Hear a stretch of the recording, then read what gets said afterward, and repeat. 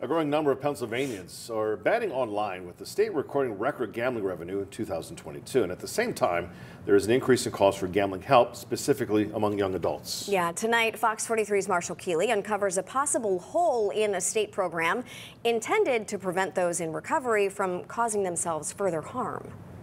As online sports betting becomes more popular, Josh Ercole from the Council on Compulsive Gambling of Pennsylvania says more bettors are setting limits on the sites they use. Last I heard, we were somewhere in the 85,000 range in Pennsylvania. 85,000 online gambling account holders have implemented at least one of these self-imposed limits. While this is a powerful tool for many people, individuals who are struggling with compulsive gambling have other options that can keep them away from gaming altogether. The Pennsylvania Gaming Control Board has offered voluntary self-exclusion for in-person betting since casinos were first legalized in 2006. It's a program that's proven effective for many, taking that temptation away. Basically, what that allowed for folks to do would be to voluntarily and confidentially ban themselves from being able to access any casino in the state. The self-exclusion helps them take it off the table.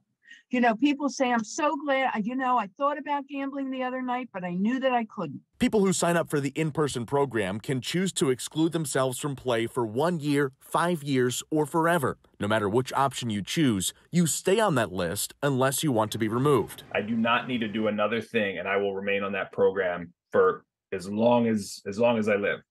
I would need to request to have my name removed after the 1 year or 5 year term, and I would go through a hearing process. When online betting was legalized in 2018, the Pennsylvania Gaming Control Board established another self-exclusion program, as Kevin Kyle, Director of Sports Wagering Operations, explains. If a patron feels that they should not be gambling or they can't gamble within their limits, they can opt in to self-exclude themselves from every online sports wagering site for a certain period of time, be it 1 year, 5 years, or a lifetime ban. There's a key difference between the online and in-person programs. If a person chooses the 1 year or 5 year online self-exclusion, they are automatically taken off that list at the end of the period unless they renew. It allows them to resume betting right away, potentially undoing all their progress. I've been through counseling. I've been going to meetings. I'm working the steps. I'm in a good place right now. The last thing I need is to be reminded of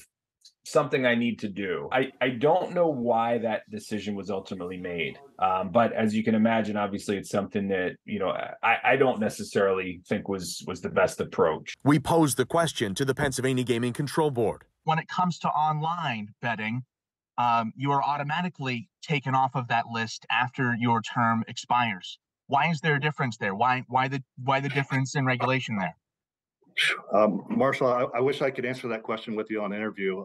I can circle back with you with our Office of Compulsive and Problem Gambling. A Gaming Control Board representative sent us this response, reading in part, casino self-exclusion has always required the individual to request a removal and for the circumstances of their request to be looked at by staff and board. Since this is a program that is 15 years old and very successful, the thought was not to change that. It continues, quote, the other programs were new, and we believed it was a good opportunity to start fresh on how removals occur and instead have individuals re-enroll or extend their self-exclusion. Still, Ercole says the policy could be triggering for some. So it's just sort of like creating this dangling carrot that, the potential for a problem we feel is just a little bit greater than it needs to be. Program differences aside, gambling counselor Loretta Vasso says it's up to the individual to decide if they want to recover or not. She suggests anyone wanting to escape compulsive gambling for good should only choose a permanent ban. If you really want to stop gambling because you